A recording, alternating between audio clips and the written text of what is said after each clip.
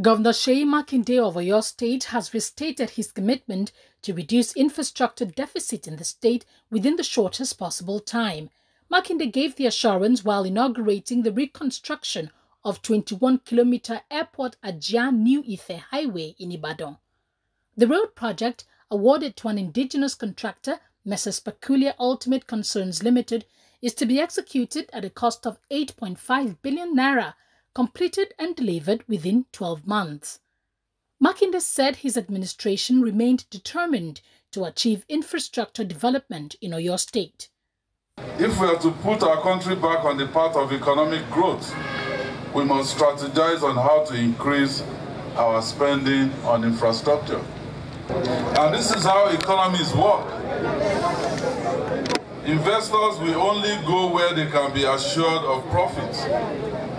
If we do not develop basic infrastructure like roads, it will affect the cost of production, which in turn means less profit for investors. So we cannot be seriously discussing attracting investment into Oyo State when a majority of roads and other infrastructure are in a state of disrepair.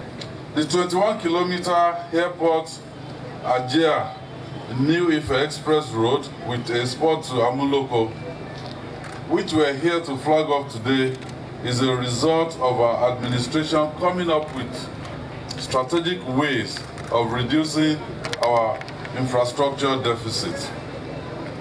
We call it Alternative Project Funding Approach, APFA.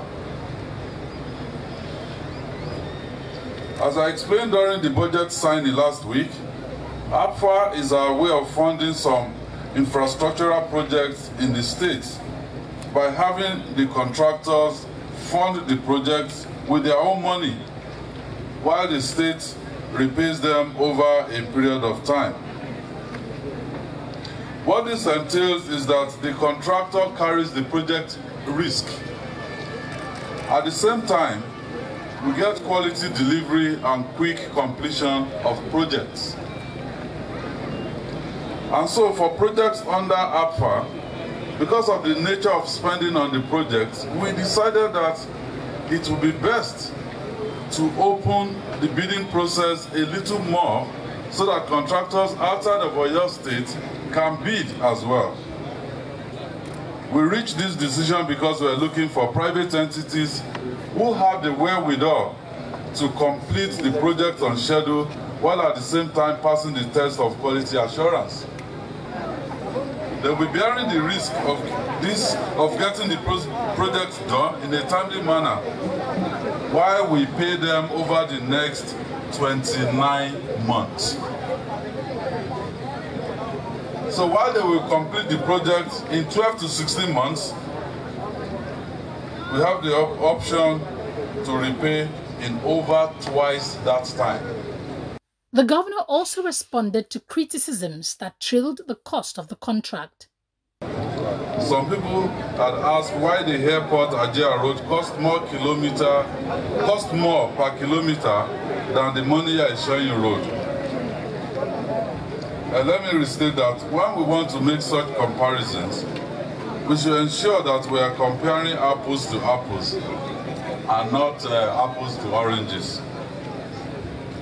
One of the roads may appear longer, but when you visit the site, you will find that the Airport-Ajia road has more hydraulic structures. Bridge in layman's term. So we'll be embarking on the expansion and rehabilitation of these bridges as well. In a welcome address, the Special Advisor to the Governor on Infrastructure, Mr. James Adekboju, said the project aimed to eliminate congestion, reduce travel time, and improve the capacity of the road. The construction of the 21-kilometer length of Airport Road to Ajia to New Express Road with spot to Amuloko Road is aimed at eliminating friction, congestion, and improving the capacity of the road, resulting in greater efficiency with reduced travel time and vehicle operating costs. Moreover, the construction of the road is also expected to improve transportation of air passengers to and fro the airport to the Ibadan hinterland.